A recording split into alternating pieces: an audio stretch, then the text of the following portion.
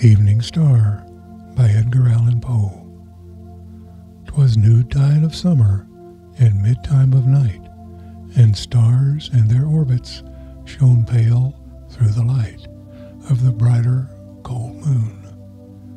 Mid-planets her slaves, herself in the heavens, her beam on the waves.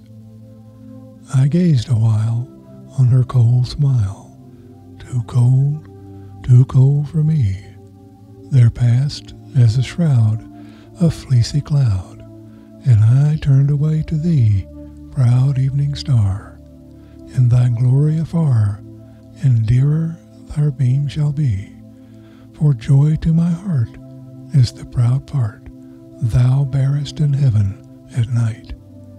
And more I admire thy distant fire than the colder